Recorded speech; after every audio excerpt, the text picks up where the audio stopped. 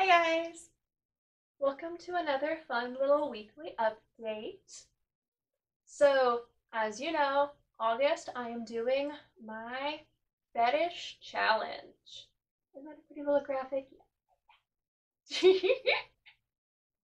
So for my fetish challenges, the way it works is I run a poll on my Instagram and my Twitter.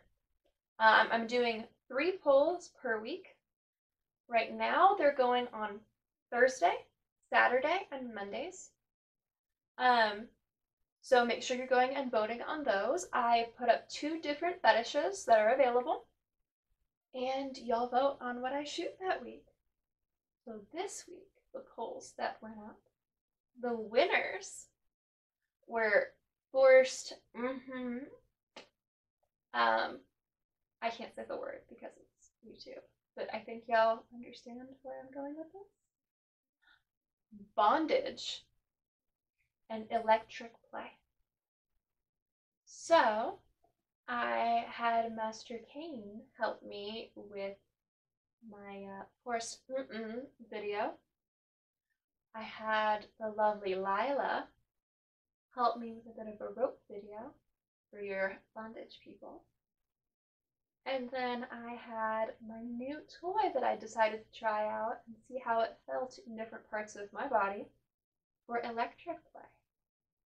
So, as you know, all of my videos go up on my AVN Stars first.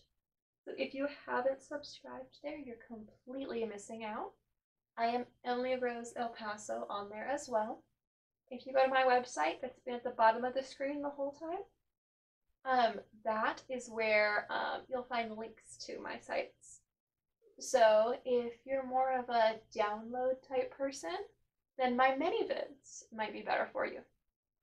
But if you're more a subscription person and you want to just to spend the $10 and get hundreds of dollars worth of streaming content every month, then my AVN Stars is where it's at. Because I'm working up to it, I currently have posts that go up 5 days a week. After I'm feeling a bit better, I will go up to back to my active Sundays. So it'll be 6 days a week. So the question is, what kind of post should I make for that 7th day so that you get daily posts? I think that's a good question. So, like and subscribe, and then drop in the comments. What should I post for that 7th day? What do y'all want to see every Saturday? Well, I hope to see you on my AVN Stars soon.